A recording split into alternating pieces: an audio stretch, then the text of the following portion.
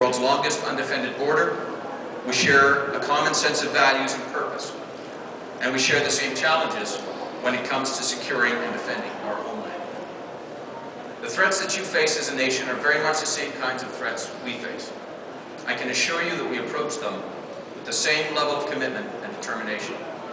When President Obama visited Ottawa, our capital, in February, our Prime Minister Harper clearly articulated this commitment during a joint press conference, noting that the view of his government is unequivocal. Threats to the United States are threats to Canada. There is no such thing as a threat to the national security of the United States which does not represent a direct threat to Canada. But such common problems require collaborative solutions. And as with many problems, these solutions will be more effective if derived together than if we were to work in isolation.